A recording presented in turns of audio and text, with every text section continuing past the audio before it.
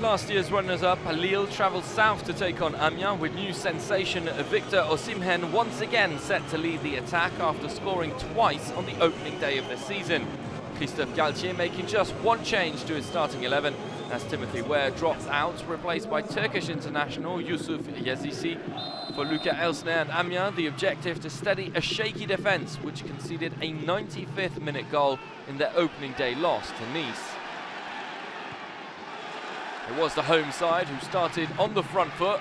AKOLO wriggling into space, but his shot going just wide. Mike Maignan watching that one comfortably. AKOLO, one of the danger men for Amiens in the first half. The home side combining well. AKOLO coming onto his right foot. This time his shot is on target, but collected quite easily by the Lille goalkeeper.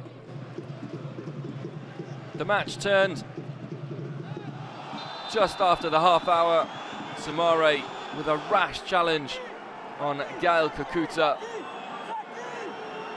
His studs are showing and he catches his opponent on the back of the foot. It is a straight red card, a logical decision by the referee. No complaints by Christophe Galtier. Lille, who head in at half-time with a man down. And the opportunity for Amiens after the break to take advantage.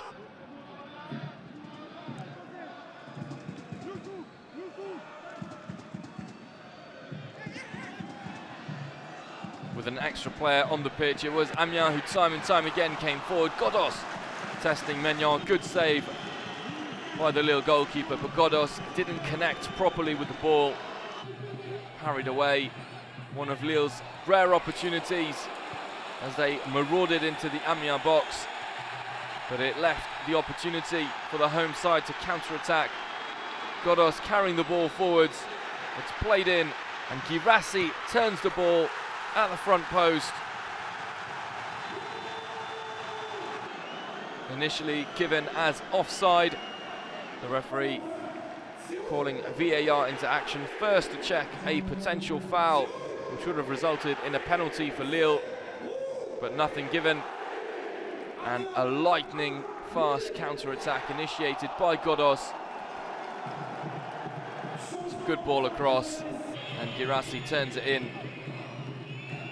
It's the first win for Luca Elsner's Amiens manager. A hard-fought match by the home side, but an under-par performance by Lille, who disappeared after Soumare's red card.